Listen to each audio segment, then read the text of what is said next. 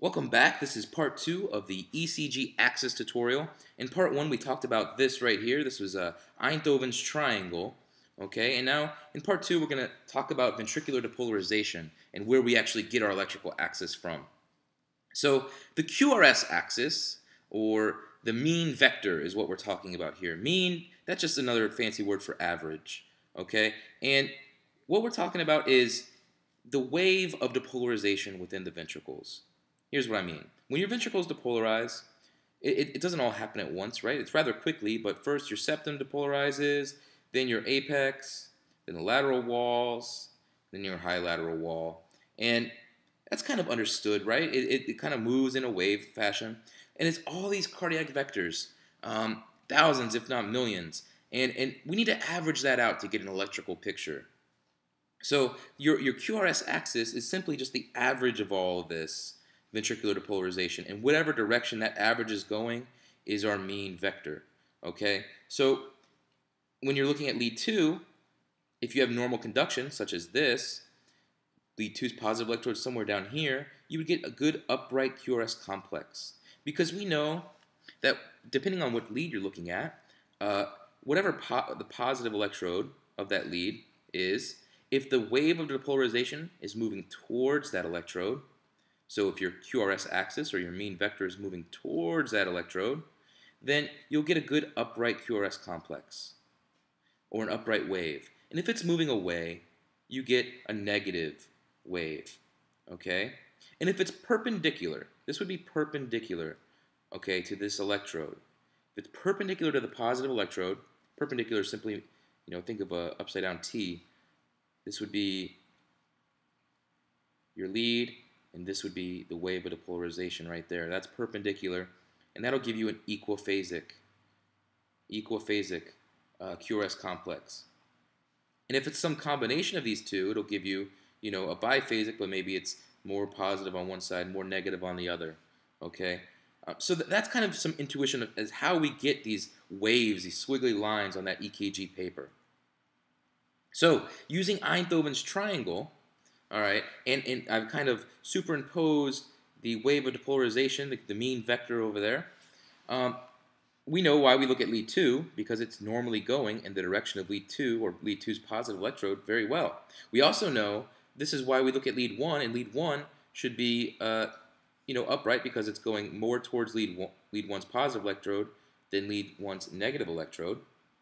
And in electrocardiography, the leads are equal as long as they are parallel. I know that might sound confusing. Tom Bouthillet uses the example of physics. Two vectors are equal as long as they're parallel. So if you understand physics, that might help you.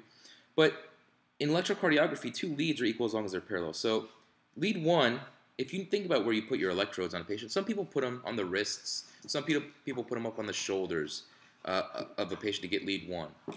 Well, your heart is nowhere near that, right? Your heart is well below your shoulders. So how is it that lead 1 sees any kind of electrical activity that's going on down here in your heart, right? Well, because it looks at it in this sort of parallel fashion, and it will pick up that wave of depolarization, that mean electrical vector, based on that. So knowing that you can do that, you can kind of move all of your leads to make them intersect in the middle. See, we've dragged lead 1 down here. So lead 1 was up here, and we've dragged it down. Lead 2 was out here, and we've kind of dragged it over. See, we've moved lead 2 in this way, and we've moved lead 3 in this way. And we make them intersect right here in the middle, because we know that that's how they kind of look at the heart's electrical activity. You could do the same thing with the augmented leads. Okay, these are all your augmented leads. Augmented voltage, or vectors, of the right arm, left arm, and foot. All right, you could do the same thing. Those are all equal in that sense. And you can intersect them in the middle. And since you can do that, you add the two together and you get this funny looking diagram that we were talking about before. This is the Hexaxial Diagram, or Hexaxial Reference System. And that's where we get our angles from when we're talking about axis deviation. And if I give you an angle, and if I say your QRS axis is at about, 95 degrees, well, you know that's right about here on this diagram. And that means that lead AVF should have the most upright QRS complexes because AVF's positive electrodes down here.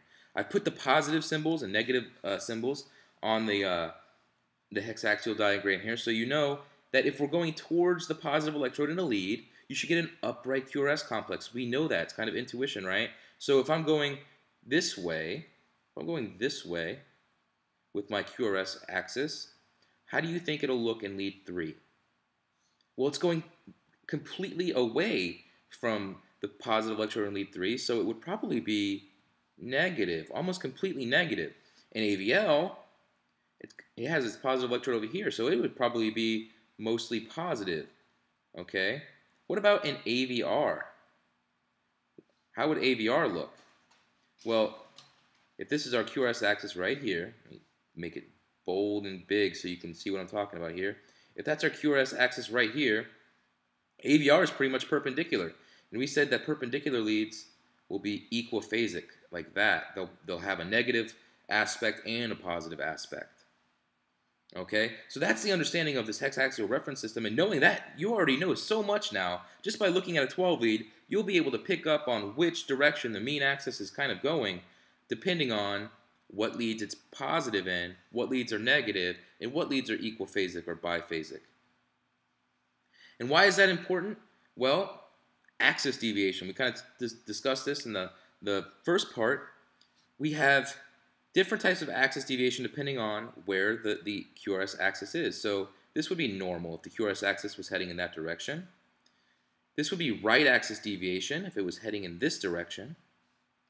Left axis deviation in that direction. And then extreme right axis deviation, no man's land, if we were heading in that direction. It's kind of interesting and intuitive because if you look back here, you can kind of separate this into quadrants, okay? Let me use a different color. Separate this into quadrants here. And by doing that, now we know that this is normal.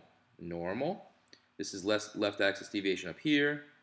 Right axis deviation over here. And then extreme right axis deviation over here. You kind of see where this is going. And you know that soon we're going to be looking at which leads are positive and which leads are negative to discover where we are on this here. And it's important because if you look over here, there's all sorts of different pathologies that cause axis deviation. So that's it for part 2. I know it was kind of quick. We're going to get into how to actually discover the QRS axis on a 12-lead EKG. I just want to give you some intuition using Tom Bouthillet's process of axis determination and how he kind of teaches it on EMS12lead.com, because that's been very effective for me when I was learning axis determination. So I feel that you'll kind of understand it a little bit better, having the intuition of where it comes from. So I'll see you in part 3, where we start talking about 12 leads a little bit more.